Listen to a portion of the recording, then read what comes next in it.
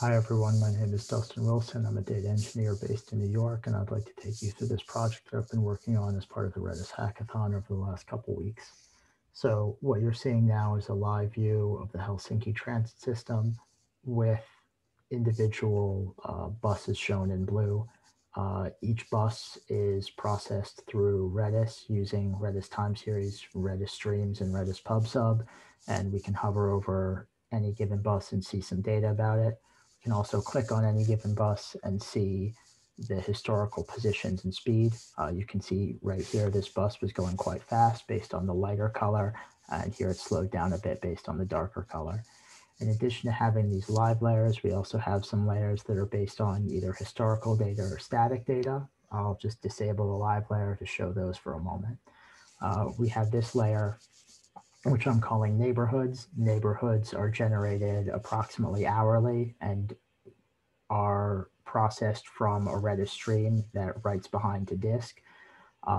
Writes behind to PostGIS, and then the tiles are regenerated every hour. These tiles have the same coloring scheme as what you just saw, where lighter colors represent generally faster areas and darker colors represent slower areas.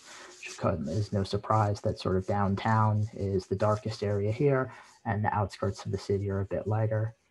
I'm going to turn that off for a moment. And then finally, we have these GTFS layers. These are static layers that adhere to what's called the Generalized Transit Feed Specification, which was developed at Google and is just a way of standardizing how locations in transit systems are represented. This is not so much a feature of a Redis data pipeline, but is quite useful when combined with the live layers because it allows us to compare individual buses with maybe where there were recent stops and exactly see what routes they're following. So let's go through the technical implementation of this.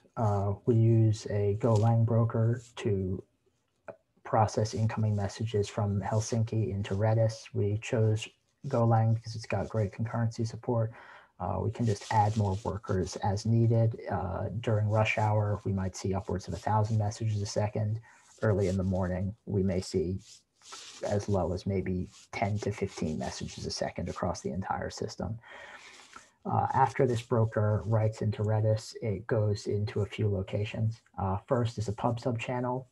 This is used for live locations. This is pretty simple. The broker publishes an event to a PubSub channel. The live location API over here subscribes to the same message, and then when a client connects, they're receiving the same data passed through via WebSocket.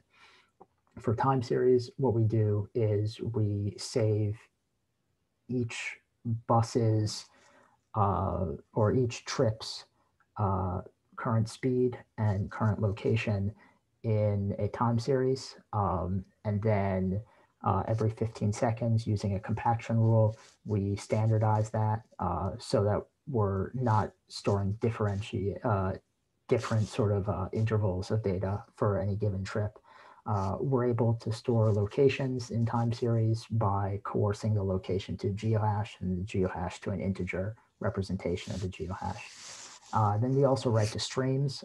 This is what I mentioned briefly. We write to streams, and then we have a gears function that clears that stream every 5 seconds or so, writes to PostGIS, and then we have a cron job that will occasionally take this data from PostGIS, generate a static tile like what you saw for the neighborhoods, and then save that for the tiles API to read and then serve to the front end. Finally, we have a base map that's based on Carto data, which is just an external data provider and offers a few of their base maps for free.